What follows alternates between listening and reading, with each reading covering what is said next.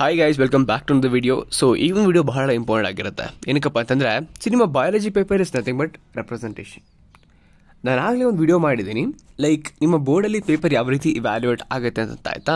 So ಯಾರಿನ್ನೂ ಪೇಪರ್ನ ಅಂದರೆ ಆ ಒಂದು ವಿಡಿಯೋನ ನೋಡಿಲ್ಲ, ಸೊ ಆ ಒಂದು ವಿಡಿಯೋನ ನೋಡ್ಕೊಂಡು ಬರ್ಬೋದಾಗಿರುತ್ತೆ. ಬಿಕಾಸ್ ಅದರಲ್ಲಿ ನೀವು ಮಾಡತಕ್ಕಂಥ ಕಾಮನ್ ಮಿಸ್ಟೇಕ್ಸ್ಗಳ ಬಗ್ಗೆ ಮಾತಾಡಿದ್ದೆ ನಾನು, ಆಯಿತಾ? ಸೊ ಆ ಒಂದು ಕಾಮನ್ ಮಿಸ್ಟೇಕ್ಸ್ ಏನು ಅಂದರೆ ಅದನ್ನು ಇವ್ಯಾಲ್ಯೂಟರ್ಸ್ಗಳು ಯಾವ ರೀತಿ ತೊಗೊತಾರೆ ಅನ್ನೋದ್ರ ಬಗ್ಗೆ ಮಾತಾಡಿದ್ದೀನಿ. ನಿಮಗೆ ಮಾರ್ಕ್ಸ್ ಕಟ್ ಆಗುತ್ತಲ್ಲ, ನಿಮ್ಗೆ ಅನ್ಸುತ್ತೆ ನಾನು ಬರ್ದಿದ್ದೀನಿ, ನನಗೆ ಮಾರ್ಕ್ಸ್ ಸಿಕ್ಕಿಲ್ಲ. It is because the reason behind this is ನೀವು ಮಾಡಿರ್ತಕ್ಕಂಥ ಮಿಸ್ಟೇಕ್ಸ್ಗಳಾಯ್ತಾ. ಸೊ ಆ ಮಿಸ್ಟೇಕ್ಸ್ನ ಅವಾಯ್ಡ್ ಮಾಡಬೇಕು ಅಂತಂದರೆ ವಿಡಿಯೋ ನೋಡಿಲ್ಲ ಅಂತ ನೋಡ್ಕೊಂಬನ್ನಿ.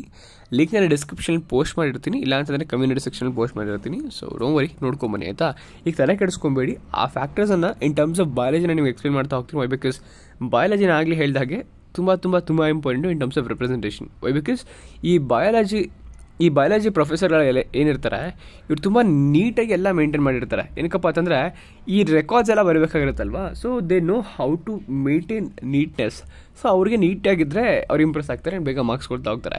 ನೀವು ಯಾವಾಗಲೇ ಆಗಲಿ ಕ್ವಶನ್ ಪೇಪರ್ಲಿ ಆನ್ಸರ್ನ ಮಾಡಬೇಕಾದ್ರೆ ಪ್ಲೀಸ್ ಥಿಂಕ್ ದ್ಯಾಟ್ ನೀವು ಒಬ್ಬ ವ್ಯಾಲ್ಯೂಟರ್ ಕೈಗೆ ನಿಮ್ಮ ಸ್ಕ್ರಿಪ್ಟನ್ನು ಕೊಡ್ತಾ ಇದ್ದೀರಾ to Impress him. And of course ನೀವು ಆನ್ಸರ್ ಬರೆದಿದ್ರೆ ನಿಮ್ಮ ಹ್ಯಾಂಡ್ ರೈಟಿಂಗ್ ಚೆನ್ನಾಗಿದೆ ಅಂತ ಪರವಾಗಿಲ್ಲ, they will be giving you the marks. But then you have to Impress with your marks and the representation, ಆಯಿತಾ?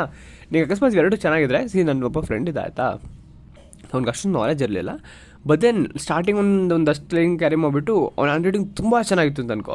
ಅವ್ನು ಫಸ್ಟ್ 2 ಪೇಜನ್ನು ಫುಲ್ಲು ಅವ್ರಿಗೆ ಒಂದು ಒಳ್ಳೆ ಇಂಪ್ರೆಷನ್ ಕ್ರಿಯೇಟ್ ಮಾಡೋದ ಬರೆದಿಲ್ವ. ಅವ್ನು ಬರ್ತಾ ಅವ್ನಿಗೆ ಗೊತ್ತಿಲ್ಲದಿರೋದು ಮಧ್ಯೆ ಅದನ್ನೇ ಸೇರಿಸಿ ರಿಮಿಕ್ಸ್ ಮಾಡಿ ಅದ್ರ ಬಗ್ಗೆ ಗೊತ್ತಿರೋದು ಸಣ್ಣ ಪುಟ್ಟ ಬರೀತಿದ್ದ. But then it's not correct. But then it is related to it, ಆಯಿತಾ? It is not correct, but it is related to it. ಇಲ್ ಬಿ ಗೆಟಿಂಗ್ ದ ಮಾರ್ಕ್ಸ್. ಅವ್ನಿಗೆ ಮಾರ್ಕ್ಸ್ ಸಿಗ್ತಾ ಇತ್ತು, ಚೆನ್ನಾಗೇ ಬರ್ತಾ ಇತ್ತು, ಆಯಿತಾ? ಸೊ ಹ್ಯಾಂಡ್ ರೈಟಿಂಗ್ ಮ್ಯಾಟ್ರ್ ಆಗುತ್ತೆ. ಬಟ್ ದೆನ್ ಹ್ಯಾಂಡ್ ರೈಟಿಂಗ್ ಚೆನ್ನಾಗಿಲ್ಲ ಅಂದ ತಕ್ಷಣ ನೀನು ಮಾರ್ಕ್ಸ್ ಕಟ್ ಮಾಡಿದ್ರೆ ಅಂತ ಏನೂ ಇಲ್ಲ. ಸೊ ಇನ್ನೂ ಕೆಲವೊಂದಷ್ಟು ಫ್ಯಾಕ್ಟರ್ಗಳು ಡಿಸ್ಕಸ್ ಮಾಡಬೇಕು. ಅದಕ್ಕಿಂತ ಮುಂಚೆ ಒಂದು ಸಣ್ಣ ಆ್ಯಡ್ ಇದೆ, ನೋಡ್ಕೊಂಡ್ಬಿಡಿ, ಆಯಿತಾ?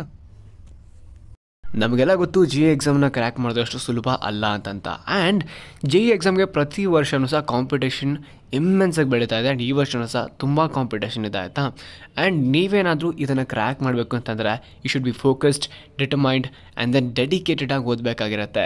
ನೋಡಿ, ಒಂದು ಒಳ್ಳೆ ಇಂಜಿನಿಯರಿಂಗ್ ಕಾಲೇಜಲ್ಲಿ ಅಡ್ಮಿಷನ್ ತೊಗೋಬೇಕು ಅಂತಂದರೆ ನೀವು ಈಗಲಿಂದನೇ ನಿಮ್ಮ ಜಿ ಪ್ರಿಪರೇಷನನ್ನು ಸ್ಟಾರ್ಟ್ ಮಾಡಬೇಕಾಗಿರುತ್ತೆ.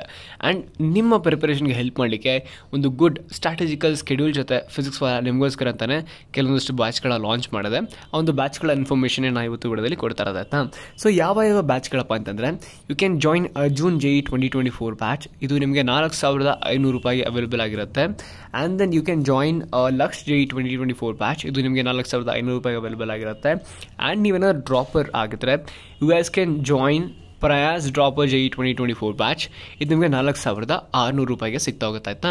ನಿಮ್ಮ ಡೌಟ್ಸ್ ಏನಾದರೂ ಕ್ಲಿಯರ್ ಆಗಲಿಲ್ಲ ಅಂತಂದರೆ ನೀವು ಶಕ್ತಿ ಬ್ಯಾಚನ್ನು ಸಹ ತೊಗೊಬೋದಾಗಿರುತ್ತೆ, ವೇರ್ ನಿಮ್ಮ ಎಲ್ಲ ಡೌಟ್ಸ್ಗಳನ್ನ ಸಹ ಅದು ಕ್ಲಿಯರ್ ಮಾಡಿಕೊಡುತ್ತೆ, ಆಯಿತಾ?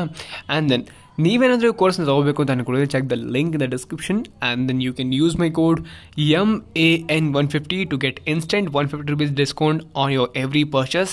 So what are waiting for? Go and avail the course right now. Okay, so first factor ಏನಪ್ಪ ಅಂತಂದರೆ B specific. In the sense, ಈಗ ನಿಮಗೆ 1 marker, 2 marker, 3 marker and then 5 ಮಾರ್ಕರೆಲ್ಲ ಇದೆ ಅಲ್ವಾ? ಯಾವ್ಯಾವುದಕ್ಕೆ ಎಷ್ಟೆಷ್ಟು ಆನ್ಸರ್ ಬರಬೇಕು ಅಷ್ಟೇ ಆನ್ಸರ್ ಬರೀ. Do not extend the answer and do not compress the answer, ಆಯಿತಾ?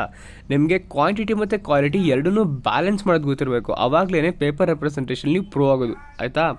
ಸೊ ಫಸ್ಟು ನೀವು ಬ್ಯಾಲೆನ್ಸ್ ಮಾಡೋದು ಕಲ್ತ್ಕೊಳ್ಳಿ. ನೋಡಿ, 1 ವರ್ಡ್ಗೆ ಆವಾಗಲೇ ನಮಗೆ ಬೇಸಿಕಲಿ ಯಾವಾಗ ಇದ್ದಿದ್ದು ಏನು ಹೇಳು, ಆಯಿತಾ? ಇದೇ ಥರ ತಾನೆ ಇದ್ದು, ಒಂದು ವರ್ಡ್ ಬರಬೇಕಾಗಿತ್ತು. ಸೊ ನೋಡು, 1 ವರ್ಡ್ ಅಷ್ಟೇ ಬರ್ದಿದ್ದಾನೆ ಇಲ್ಲಿ. ಅವಾಗ MCQs ಇರಲಿಲ್ಲ ನಮಗೆ, ಆಯಿತಾ? ಸೊ 1 ವರ್ಡ್ ಅಷ್ಟೇ ಬರ್ದಿದ್ದಾನೆ. ಎಷ್ಟು ಬೇಕಷ್ಟು ನೀವು ಹೆಂಗೆ ಬರೀತೀರಾ? ನಿಮಗೆಲ್ಲ ಗೊತ್ತು ಅಂತ ಅನ್ಸುತ್ತೆ ಪ್ಯಾಟ್ರನ್ ಇದು. ಅಫ್ಕೋರ್ಸ್ ಗೊತ್ತಿಲ್ಲ ಅಂದರೆ ಕಲ್ತ್ಕೊಳ್ಳಿ. ನೀವು ಕ್ವಶ್ಚನ್ ನಂಬರ್ ಹೊರಗಡೆ ಹಾಕಬೇಕಾಗಿರುತ್ತೆ. ಆ್ಯಂಡ್ ದೆನ್ ಒಳಗಡೆ ಯಾವ ಆಪ್ಷನ್ ಸಿಕ್ಕಿದೆ ನಿಮಗೆ, ಆ ಆಪ್ಷನ್ ನಿಮ್ಮ ಕರೆಕ್ಟ್ ಆಪ್ಷನ್. ಅದಾದಮೇಲೆ ನಿಮಗೆ ಇಲ್ಲಿ ಆನ್ಸರ್ನ ಬರೀಬೇಕಾಗಿರುತ್ತೆ. ಆ್ಯಂಡ್ ದಯವಿಟ್ಟು ಇದನ್ನು ಕಾಟ್ ಮಾಡಿ ಬರಿಬೇಡಿ, ಅದು ಸ್ವಲ್ಪ ಕನ್ಫ್ಯೂಸಿಂಗ್ ಆಗಿರುತ್ತೆ. ದೆನ್ ಮಾರ್ಕ್ಸ್ ಕೊಡ್ದೇ ಇರಬಹುದಾಗಿರುತ್ತೆ ಅವರು. So please be specific with the answer. And MCQs starting attend ಮಾಡಬೇಡಿ. ನಾನು ಸಾಕಷ್ಟು ಸತಿ ಬರ್ಕೊಂಡಿದ್ದೀನಿ, ದಯವಿಟ್ಟು MCQs ಅಟೆಂಡ್ ಮಾಡಬೇಡಿ. ವೈ ಬಿಕಾಸ್ ನೀವು MCQs ಅಟೆಂಡ್ ಮಾಡ್ತಾ ಕೂತ್ಕೊಂಡ್ರೆ ಟೈಮ್ ಇಲ್ಲೇ ಟ್ರೈನ್ ಆಗಿಬಿಡುತ್ತೆ. ಆ್ಯಂಡ್ ನಿಮ್ಮ ನಾಲೆಜನ್ನೆಲ್ಲ ಇಲ್ಲೇ ಬಳಸ್ಬಿಟ್ಟಿರ್ತೀರ. ಆ್ಯಂಡ್ ಯಾವ ಕ್ವಶನ್ ನೀವು ಅನ್ಕೊಂಡಿರ್ತೀರ ಬರೀಬೇಕು ಅಂತ ಅಂದ್ಬಿಟ್ಟು ಅದು ಸಹ ನಿಮಗೆ ಮರ್ತೋಗ್ಬಿಡುತ್ತೆ, ಆಯಿತಾ? So better be careful. Starting ಬೇರೆ ಸೆಕ್ಷನ್ಗೆ ಹೋಗಿ ಅದನ್ನು ಅಟೆಂಡ್ ಮಾಡ್ಕೊಬಂದು ಆಮೇಲೆ ಲಾಸ್ಟಲ್ಲಿ MCQs ಅಟೆಂಡ್ ಮಾಡಿ. ಸಾಕಷ್ಟು ಹೇಳಿದ್ದೀನಿ, ಇವಾಗಲೂ ಹೇಳ್ತಾ ಇದ್ದೀನಿ, ಪ್ಲೀಸ್ ಫಾಲೋ ದಿಸ್, ಆಯಿತಾ? 1 ವರ್ಡ್ಗೆ ಇಷ್ಟೇ. ಅದಾದಮೇಲೆ ನಿಮಗೆ 2 ಮಾರ್ಕರ್ಸ್ ಬರುತ್ತೆ, ಆಯಿತಾ? 2 ಮಾರ್ಕರ್ಸಲ್ಲಿ ನೀವು ಏನೇ ಮಿಸ್ಟೇಕ್ ಮಾಡೋದು ಪರವಾಗಿಲ್ಲ. ಬಟ್ ದೆನ್ ನೀನು ಆ ಮಿಸ್ಟೇಕ್ಸನ್ನ ಮುಚ್ಚಾಕ್ಬೇಕಾಯ್ತಾ? ಸೊ ಯಾವ ರೀತಿ ಮನುಷ್ಯ ಆಗ್ತೀಯಾ ಅಂತ ತೋರಿಸ್ತೀನಿ ನೋಡು, ಒಂದು ಎಕ್ಸಾಂಪಲ್ ಕೊಟ್ಟು ತೋರಿಸ್ತೀನಿ ನೋಡು. The mutation that has occurred due to ಇಲ್ಲಿ due to change in single base peer is called as point mutation ಅಂತ ಕೇಳಿದ್ದಾನೆ. ಸೊ ನೋಡಿ, ಇಲ್ಲಿ ಅವ್ರಿಗೆ ಏನು ಬೇಕು ಕೀವರ್ಡ್ಸ್ ಅದನ್ನು ಮಾತ್ರ ಹುಡುಕ್ತಾ ಇರ್ತಾರೆ. ಸೊ ಸೆಂಟೆನ್ಸ್ ಫಾರ್ಮೇಷನು ಅದೆಲ್ಲ ಚೆಕ್ ಮಾಡೋದಿಲ್ಲ ಅಂತ ಇಲ್ಲೇ ಕ್ಲಿಯರಾಗಿ ಗೊತ್ತಾಗುತ್ತೆ ನಿಮಗೆ, ಬಿಕಾಸ್ ಈ ಪೇಪರ್ ಔಟ್ ಆಫ್ ಔಟ್ ಬಂದಿರೋ ಪೇಪರು, ಆಯಿತಾ. ಸೊ ನೋಡ್ಕೊಳ್ಳಿ ನೀವು ಯಾವ ರೀತಿ ಅನಲೈಸ್ ಮಾಡಬೇಕು ಅಂತ ಅಂದ್ಬಿಟ್ಟು. ನಿಮಗೆ sentence formation tension ತೊಗೊಬೇಡಿ, they want just the points. So ಪಾಯಿಂಟ್ಸ್ನ highlight ಮಾಡ್ಕೊಳ್ಳಿ, that's more than enough. Example ಕೊಟ್ಟಿದ್ದಾನೆ, ಬೇಸ್ ಪರ್ ಅಂತ ಕೊಟ್ಟಿದ್ದಾನೆ, ದಟ್ಸ್ ಮೋರ್ ದೆನ್ ಎನಫ್. ಇಲ್ಲಿ ಬಿ ಗೆಟಿಂಗ್ 2 marks, ಆಯಿತಾ. ಅದೇ ಥರ ಆ್ಯಂಡ್ ಸ್ಪೆಸಿಫಿಕ್ ಆಗಿರಿ, ಯಾವುದಕ್ಕೂ ಎಲಾಬ್ರೇಟ್ ಮಾಡ್ಕೊಂಡು ಕೂತ್ಕೊಂಬೇಡಿ.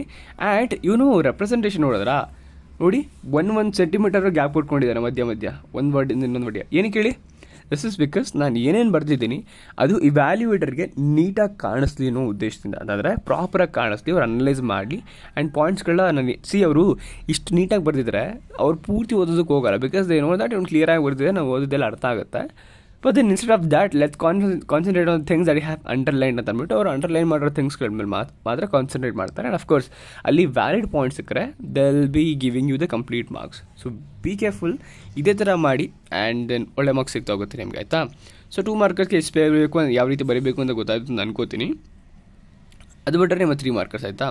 ಸೊ ನೋಡಿ 3 ಮಾರ್ಕರ್ಸ್ಗೆ ಒಂದು ಸ್ವಲ್ಪ ಇದು ಕೊಡಿ. ಆ್ಯಂಡ್ ದೆನ್ ಅಲ್ಲೂ ಸಹ ಭಾಳ ಇಂಪಾರ್ಟೆಂಟ್ ಪಾಯಿಂಟ್, ನೀವು ಒಂದು 15 ಲೈನ್ಗಿಂತ ಜಾಸ್ತಿ ಎಕ್ಸೀಡ್ ಮಾಡಬೇಡಿ, ಆಯಿತಾ. 15-16 ಲೈನ್ಗಿಂತ ಜಾಸ್ತಿ ಎಕ್ಸೀಡ್ ಮಾಡಬೇಡಿ, ಬಿಕಾಸ್ ಅದು ಕೆಲವೊಂದಷ್ಟು ಪಾಯಿಂಟ್ಸ್ಗಳನ್ನ ಕವರ್ ಮಾಡಬೇಕು. ದೆನ್ ಅದನ್ನು 5 ಮಾರ್ಕರ್ಸ್ ಥರ ಬರೆದ್ರೆ ಅವ್ರಿಗೂ ಬೇಜಾರಾಗುತ್ತೆ. ಅದನ್ನು ಕನ್ಸಿಡರ್ ಮಾಡ್ಕೊಂಡು ಮಾರ್ಕ್ಸ್ ಕೊಡ್ತಾರೆ, ತಲೆ ಕೆಡಿಸ್ಕೊಂಡು ಜಾಸ್ತಿ ಬರೆದ್ರೂ. But then to be safe side quality ಮತ್ತು ಕ್ವಾಲಿಟಿನ ಮ್ಯಾನೇಜ್ ಮಾಡೋದು ತುಂಬ ಇಂಪಾರ್ಟೆಂಟ್, ಆಯಿತಾ. ನೋಡಿ ಎಷ್ಟು ಚೆನ್ನಾಗಿ ಮ್ಯಾನೇಜ್ ಮಾಡಿದ್ದಾನೆ ಅಂತ ಅಂದ್ಬಿಟ್ಟು ಇವ್ನಿಗೆ ಅದೊಂದು ಪಾಯಿಂಟ್ ಆಮೇಲೆ ಗೊತ್ತಾಗಿದೆ, ಆಯಿತಾ. ಇದು ಬರೆದ್ಬಿಟ್ಟು ಆಮೇಲೆ ಬಂದು ಗ್ಯಾಪ್ ಇತ್ತಲ್ಲ, ಆ ಗ್ಯಾಪಲ್ಲಿ ಬರೆದ್ಬಿಟ್ಟಿದ್ದಾನೆ. ಸೊ ಆ ರೀತಿ. ಸೊ ನೋಡಿ ಸ್ಪೆಸಿಫಿಕ್ ಆಗಿರಿ.